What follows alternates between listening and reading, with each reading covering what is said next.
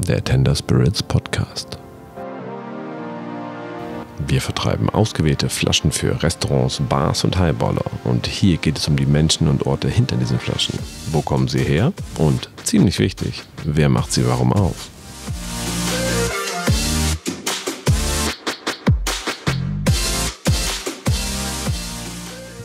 Herzlich willkommen zurück zur dritten Episode des Tender Spirits Podcast.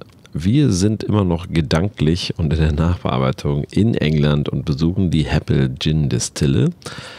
Mit Walter Riddle habe ich im ersten Teil unserer 4 Interviews mit den HEPPLE 5, einer fehlte leider, gesprochen. Und heute treffen wir uns mit Chris Garden. Chris Garden kam eigentlich als letzter zu den HEPPLE 5. Es war ein großer Zufall, denn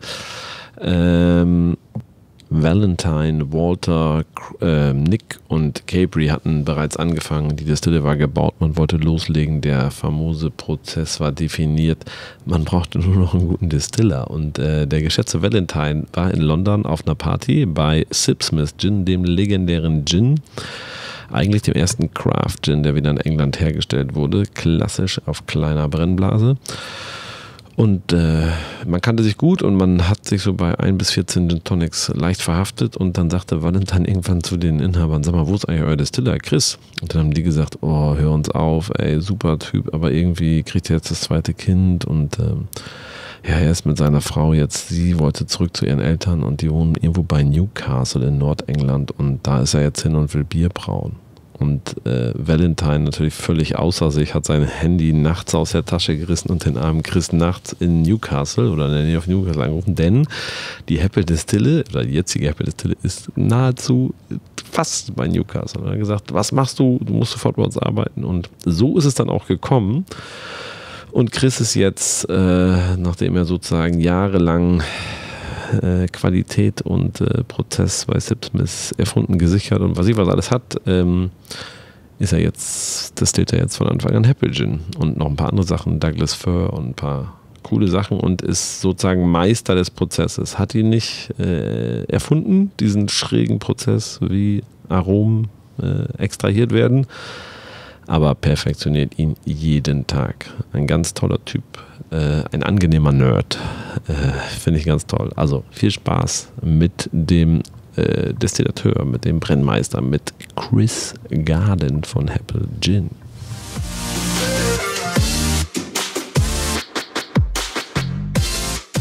So, cheers. Cheers.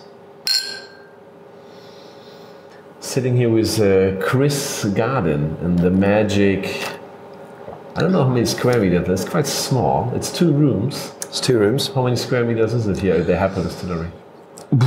Only the distillery. 50, maybe. Yeah, maybe 50. Yeah. We are surrounded by some mystical, geeky stuff, which you will explain me in a second. Absolutely. So we are super proud to bring over your lovely and delicious juice for Tender Spirits to Germany. I'm a big fan of it. First of all, I mean, the taste killed me. I liked it because I thought this is what gin should be in a very elegant way. Juniper, juniper, juniper. Absolutely. And then in the beginning I only know one person behind all of you. I learned it's 5. The HEPPLE 5 I call them. Yes. And I know Nick, but then I get in touch with the others. And then I learned, especially yesterday, that you are the mastermind behind the daily work of doing it. Absolutely. The piecing together of the puzzle, as it were, and making sure we have a consistent quality gin, out there, and working with Val and Nick, to create this amazing gin has been a brilliant, fun journey. Mm-hmm. Nick and Val the way that they combine flavors is just a pleasure to work with, and then to be able to make the gin it's brilliant, absolutely brilliant. No, I agree, and I thought yesterday how crazy it is, and this is why I like to have a little sit down with you and explain it, because I think it's you explained it yesterday quite well. So I also understand it, but I mean I would love to understand how HEPPLE is done, why you have chosen to go this path, the way you do it, very unusual. Absolutely, we wanted to take, gin for us is all about juniper, and we wanted to put juniper back at the heart of gin. And to do that, we sort of wanted to capture more of the flavor spectrum of juniper. And to do that, we've got 3 pieces of equipment. We start with a copper pot still that we make a one-shot gin on.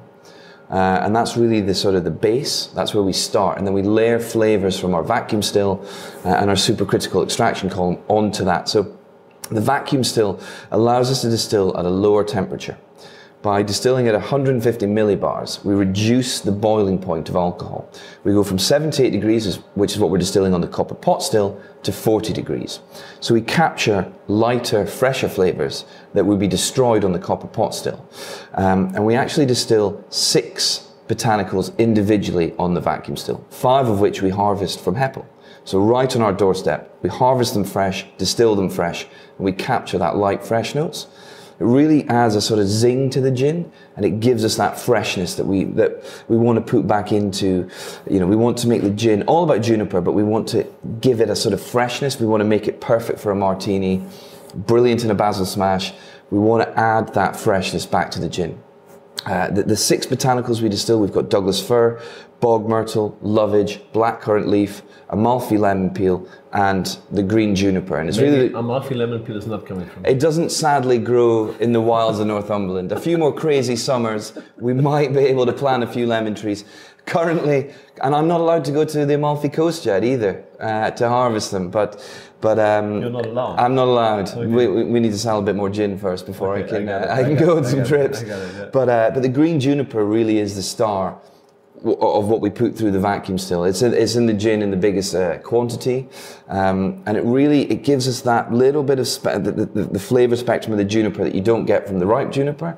You get this sort of fresh green apple, cedarwood, sandalwood flavors that you don't get from ripe juniper, and it really is through the vacuum still. It gives us this stunning freshness to the gin. And then on the supercritical, we apply high pressure, so we're talking about 3,000 pounds per square inch of pressure. We apply that to ground up ripe juniper, a little bit of heat as well. So at 40 degrees and 3,000 psi, we create this supercritical fluid. So it's not a liquid, it's not a gas, it's a liquid and a gas. So it can permeate space like a gas, but extract flavor like a liquid. And it really squeezes the soul out of the juniper. We get this beautiful golden oil, and it's like the root, the needles, the berries. It's the full spectrum of flavor, and it really gives a depth to the gin. And it's when you combine the pot still, the vacuum still, and the supercritical extraction, you just get this gin that sings. It really. The flavor lasts, it doesn't disappear, it's full of juniper, it's full of sort of tropical notes. It's just a delicious gin. Mm-hmm. I hope people agree. I agree. Yeah. So the 3 steps you decided to kind of create, and I told Walter as well, for me it's like stealing in a good way from this like culinarical kitchen foodie nerdy world to bring in like vacuum and supercritical extraction to just get the whole spectrum of what's possible with juniper. Absolutely, that full spectrum. And gins nowadays have departed, I feel, from juniper. And the only way we could really make a gin that's juniper focused is to kind of innovate and create a new way of putting more flavor into the gin. And by having the supercritical extraction and the vacuum still, we're getting that fuller spectrum of juniper, Totally agree. which is what we set out to do. And it makes us relevant in the gin market by having more juniper in the bottle. Yeah. So for all these, like, in a quick summary, first is copper still. Copper pot Also still. distilled me. This is a London dry gin, he explained me. Absolutely. Then you do the vacuum distillation, which makes it a distilled gin still. Yes. And then you add some super intense juniper oil. Exactly. It's very strange how you make it. And then finally it's just a gin. So you go back in quality to make the most quality gin. Not back. You don't No. The Yeah. quality is always high. No, absolutely. You go back in legislation. It takes us 5 times longer to make than your average pot still gin. We've got the pot still, the vacuum still, the supercritical, the harvesting of the botanicals, and the sorting of the botanicals. Yeah. So could you, for all the gin lovers and geeks and freaks, explain a little bit this single step? So what's happening in the other room we show later, the copper still, What type of copper still you use? It's a Muller copper pot still, 340 liters. A stunning piece of engineering, beautiful. German. German, absolutely. The best stills are Carl, Holstein, Muller, absolutely. Yeah. We've got a lot of copper surface area, and we're just trying to get as much copper contact between the spirit and the copper as possible to smooth it, to get rid of the fatty acids and the sulfates. So you buy the grain alcohol? We buy. What alcohol is it? It's English wheat, distilled to 96% alcohol by volume. Yeah. And it really is a blank canvas. You know, that's all it is. It's just alcohol. We don't want any flavor from that base spirit. We want to add all the flavor from the botanicals, and that's the starting point. We distill that through the copper pot still to give us what we call the base gin, a London dry gin that we then add. It's very much the sort of the skeleton, and the meat and the flesh comes from the vacuum still and the supercritical extraction. What botanicals you use in this first distillation process? Absolutely. So we've got Macedonian juniper, a bit stronger, a bit punchier. Italian juniper, lovely sweetness to it. We've got English coriander, we've got licorice root, angelica root, orris root, very classical sort of gin botanicals. We've got blackcurrant leaf, black currants, not so traditional, but they add a nice sort of citrusy, blackcurranty note. And you know, we kind of left holes in the recipe so that we could add more juniper from the other pieces of equipment. Nice. So then it's done, but you told me you do a one shot. A one shot. Sorry, one shot. One shot. We do one shot. Absolutely. So we're not making a gin concentrate. Every bit of alcohol has been through the still. We're not blending with neutral alcohol afterwards. You know, the heart cut that we take, we then dilute with the water directly, and that's the base. We're not back blending with neutral spirit. You know, we do it in that one shot manner to get the best gin possible. Yeah. And then you take the liquor, so then that's the ABV of, I don't know. So it comes off the still at about 88%. Yeah. We then blend it with our spring water to 45%. Yeah.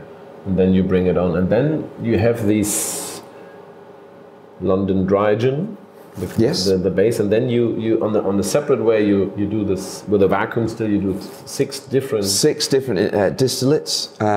And then we've got a recipe that we know to blend it. So we know how many liters we get from the base. We know how many liters of the lemon, the blackcurrant, the lovage to drop into. And then it took us about, you know, pretty much a year to get that recipe, so that you weren't. What did you do with all the rest of it? I mean, it's behind us. Okay. You did it in small amounts. Small amounts. It was a fun year, you know. Yeah. But we wanted a well-balanced gin. So yes, we talk a lot about juniper, but there's so much more flavor to it, and it's got that lovely dry finish. We wanted that we wanted lots of juniper, but we didn't just want to be slapped in the face with juniper. We wanted it to be well-balanced, and you do get a lovely dry finish on the gin. Mm-hmm. Nice. And then on a separate machine, you have this supercritical extraction where you put lots of pressure. Lots of pressure. How much? You told me it's like 800 grams. So we've got 800 grams, giving us about 20 mils of extract, and it's the closest. You know, it's very much used in the perfume industry, this machine, and it gives you the closest representation to juniper. So it literally is like having actual juniper in the gin. Mm-hmm. You squeeze the berry, you smell it, and then you smell the oil. It's exactly the same. It's called the absolute, and you know, flavor archive houses use it. You know, if every juniper bush in the world dies, this machine gives you the closest representation to what juniper used to be. Mm-hmm. Nice. And it gives you flavors that you just can't get from distillation. Cool. So this is HEPPLE gin. You came up with something kind of new. I'm not sure if it's like, but we also have a few bottles at Tender Spirits. You sent us the Douglas fir. The Douglas fir, absolutely. So we also have the same idea. Like now you created this different steps of extracting flavor, and now you bring in also, or you focus on other flavors like the Douglas fir. So that's a kind of, you call it flavored vodka? Legally we have to call it a flavored vodka, but it's anything but a vodka. Vodka traditionally odorless, flavorless, you know, it's a neutral spirit. This is full of flavor. And when we were using the vacuum still to do the Douglas fir, we were all the time we're tasting everything. And we were just blown away by the Douglas fir that came off the vacuum still. You know, in the middle of Northumberland, we've got this amazing tropical flavored notes coming through through the needles.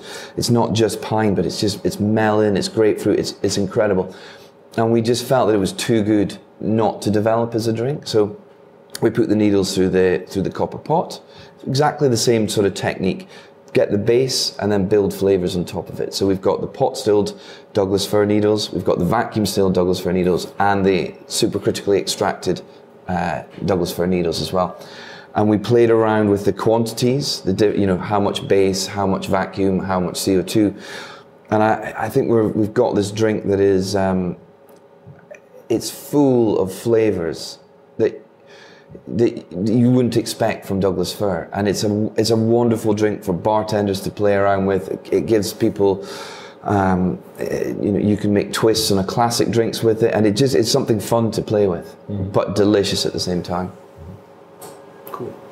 So that's the idea of maybe HEPPLE Distillery to say, let's see what we can on one side have here. Absolutely. And if we use our system, what can we make? What you know, but with the access to nature that we've got on our doorstep and the equipment that we've got in the distillery, the flavor possibilities are kind of endless. And we love to experiment and play around, and Nick just creates wonderful drinks with the spirits that we make. So it's just fun, you know. It's to create different flavors, and Val goes out and picks something and we distill it, and it's like, oh, that didn't work, or yes, that works. It's just brilliant fun. Nice, nice. So can I ask you, why you become a distiller? What's the, if I'm allowed to ask? Yeah, of course you are. I did an engineering course, so chemical engineering. You know, oil and gas extraction. Just not as much fun as whiskey and beer. Want to do some money? To begin with, yeah, absolutely. Money and travel. That's all I wanted to do. And then I did the course, and I thought, oh God, this is not going to work for me. So I thought, what's close to chemical engineering? And I found a brewing and distilling course up at Heriot Watt, and I learned how to make beer and whiskey. And you know, very simple chemical engineering, separation of alcohol and water, very easy, but very fun. And you know, I must have done the course about 13 years ago. And then a company called Sipsmith came along, and I worked for them for 4 weeks as an intern, and I didn't leave for 5 years, and really saw the birth of the new gin movement, you know, making gin how it should be made at Sipsmith, a very traditional London dry gin. Left Sipsmith, you know, still a massive fan of the guys, you know, good friends. And I thought I'll never make a gin in the north. And then I met Walter, and he showed me the land. The story was you were moving from London to Exactly, I moved to Newcastle. For family reasons? Well, we had, my wife, we had one child, and my wife said to me, we'll have a second child. I was very much told. And when we have... Do you have 3? I have 3 now, yeah. And it's a great number. It's the magic number. The triple technique, the 3 kids. And London just wasn't where we wanted to bring up children, you know. So we moved back to where my wife's from, Newcastle, and I thought there'll never be a small batch distillery in Newcastle. And then by circumstance, Vale heard that you... Val was at a party at Sipsmith. He was like, where's Chris? And they said, oh, he's left, he's moved to Newcastle. Val was like, just hold my drink a second. I've just got to make a phone call. Literally, 11:30 he phoned me. Val, what? You know, when you get a call from Val, you're like, you know, you better pick it up. You better pick it up. As no matter if you're, you know, been asleep for 2 hours. Val, hi. You got to meet Walter. You got to see what we're doing. And I was like, yeah, okay, cool. And I came out to HEPPLE. So they started to build this without having a distiller? They had the concept. So they'd done some vacuum distillations on a lab still. Cabri knew about supercritical extraction. Exactly. He's a biochemist, absolutely. And I came out here, and it is the most beautiful place with the botanical Eden, and then combined with the equipment and the concept of putting juniper back at the heart of gin, but pioneering a new way of extracting more flavor, you know, sort of making a modern classic gin. I was like, yeah, okay, we've made a timeless classical gin in London with Sipsmith. Let's advance that. Let's get more juniper into the gin. let's have a bit of fun, you know. And then obviously with Nick making the drinks and Val foraging the botanicals, it's the dream team, you know. I have a question because I think, maybe I'm wrong, maybe you can correct me, but I think like distiller has become a little bit more popular nowadays. So absolutely. There's maybe more people now into it because it sounds so, wow, we do a gin, we do whatever. But it's always interesting when I visit like small places like HEPPLE. Technically it's about in the beginning to be like very self-controlled, because the idea is to do each day the same. Yes. It's more like a classic production. Absolutely. You always have to make sure about, consistency. You need your consistency, you need your experience, you need to taste the raw material, you need to, but technically it's more like, because sometimes I feel a bit, there's a comparison to bartending when it became famous. Everybody's like, yeah, I want to do cocktails. But the business of bars is about making the same drinks each night, Absolutely. And be consistent, having a menu. It's not about super creative every night. There's exceptions. Yes. And I think it's the same, isn't it? But you grew up with it. You expected it like this. Absolutely. You know, we've got the gin. It took us a long time to develop the gin.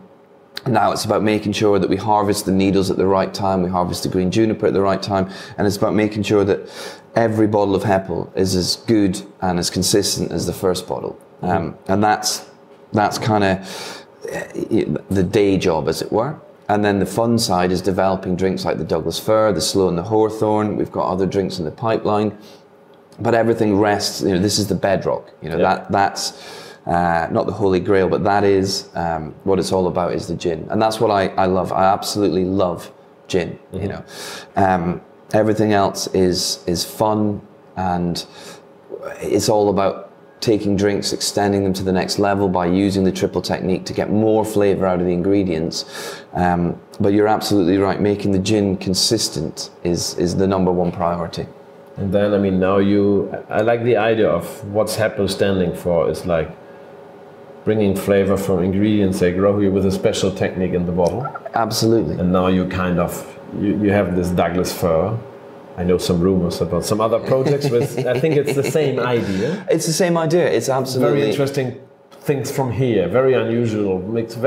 I really like what you guys do. Well, thank you very much. Yeah, cool. It's fun, you know, and hopefully people enjoy the gin. And it's a new way. It's a modern classic, which is it's just very important to us that we take a classic drink like the gin. We put more flavor into it.